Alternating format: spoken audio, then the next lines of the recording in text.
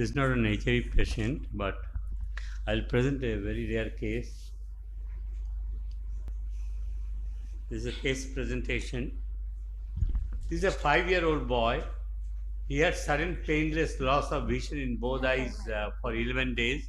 Parents was obviously very concerned. He consulted the local ophthalmologist and was put on only topical steroids and cycloplegics.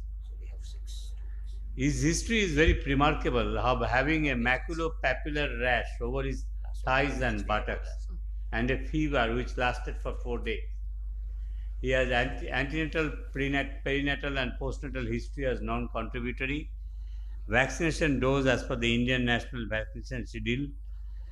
Both best corrected visual acuity is the distance vision 3 by 60 in both eyes, near vision 824. External examination showed no abnormality. Anti-segment normal except some mild circumconjugal congestion, otherwise quiet. And look at the fundus.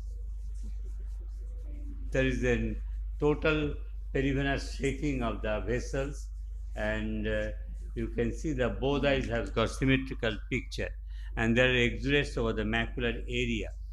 We did the autofluorescence. Autofluorescence picked up the hyper-autofluorescence at the macular area, showing that the plaque-like lesion. Fundus fluorescent angiogram swept source within and doing the vessels to the correspondent doesn't show much information, and some disc and perivascular leakage was seen. And this is swept source optical coherence tomography. It showed subretinal fluid. You can see the subretinal fluid along with the hard exudates, along with the hyper-reflective foci.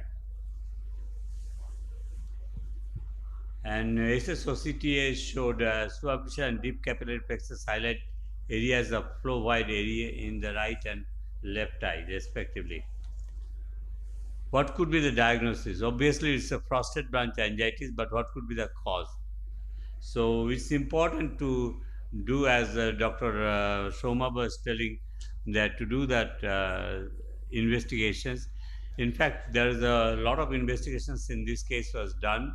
Complete and differential blood count within normal limit. Mantu was negative. Chest X-ray, serum AC, liver function test, blood urea creatinine normal limits. In such cases, you need to do that lot of investigations. And the children serology may be helpful. Toxoplasma gondii, herpes simplex, varicose zoster virus, cytomegalovirus, treponema pallidum, HIV all negative. What came out positive is the anti-rubella antibody. There's a 44.08 international unit per ml, and anti-EBV high is a sky high for 420 international unit per ml. Actually, this has been advised by Dr. Narsingh Rao, whom I consulted. He said that do the ABV virus serology. So ABV virus IgG was positive. 420 normal is 0 to 18 is the IgG level. And there is a mild hypochromic microcystic anemia was seen. So diagnosis is based on the clinical and incident investigations, bilateral frosted branch angiitis, and possible cause was Epstein-Barr virus. Pediatric consultation was obtained, and the patient was put on intravenous methylprednisolone based on the severity of the inflammation, 250 mg per day for 3 consecutive days, oral steroid 20 mg per day according to the body weight, oral acyclovir 500 mg thrice a day. And you can see that the patient had sequential examination over 6 months, and there is a complete resolution of retinal vasculitis, and fortunately the best corrected visual acuity improved significantly, 6.9 in the right eye, 6.15 in the left eye. There is a scar over the macular area in the left eye, but the right eye is almost nil. So what is very interesting is that we did the anti-EBV titer again, and there is a decline in the anti-EBV titer post-treatment, 225.11 international unit per ml. So this is a case of frosted branch angiitis, which is a rare but severe form of retinal vasculitis. We tend to see it in HIV positive patients more commonly, and is classified in the two types based on the presence of underlying ocular and systemic inflammation. It can be primary idiopathic, or it can be immunocompromised, as I mentioned, CMV infection, toxoplasmosis. There are incidences of report of TB, systemic lupus erythematosus, basis, Crohn's, leukemia, and lymphoma has been described. So our case with the history of rash and fever, a decline in the anti-EBV titer, and responsiveness to steroid therapy, EBV seems to the most plausible etiology in this case. So we looked in the literature there before us. There's a one case of frosted branch angiitis associated with the Epstein-Barr virus in a 7-year-old boy has been reported, and ours is the next case which was published in the Ocular Immunogen Inflammation. This multimodal imaging in a case of bilateral frosted branch angiitis in a 5-year-old boy, secondary to the Epstein-Barr virus infection. So I look forward for your comments. Such an interesting case. Actually, we would have never thought of EBV at all.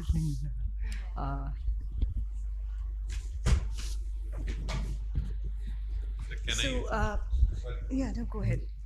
I was going to ask, like, what might be the pathology, pathogenesis that goes behind frosted branch? I mean, we typically see retinal vasculitis as skip or confluent lesions, but this involves the entire, and we know that frosted branch happens with so many organisms. So what might be happening which is different in frosted branch compared to other?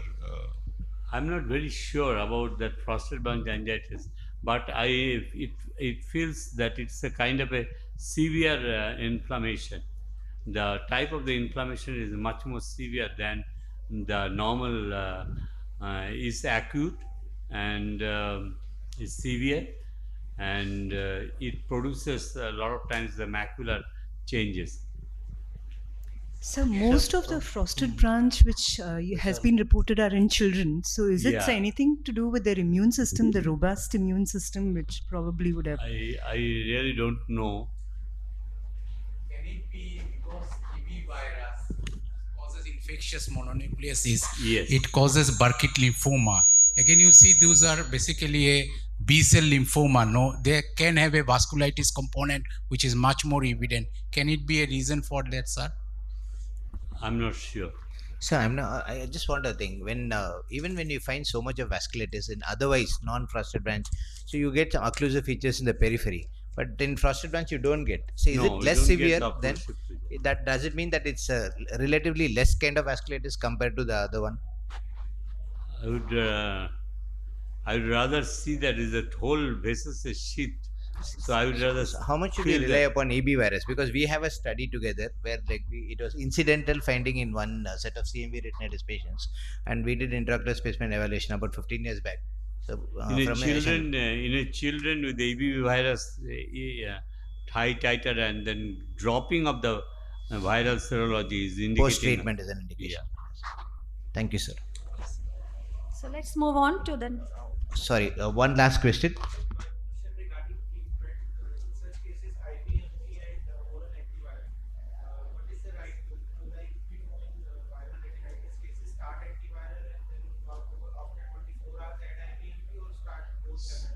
So before the result, as the patient has severe inflammation, we didn't wait for that serology results.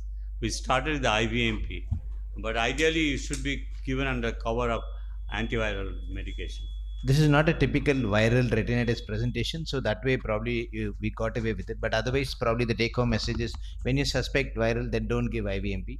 So probably you start off investigations, and at the most you can have oral anti-inflammatory therapy, but not local steroids again.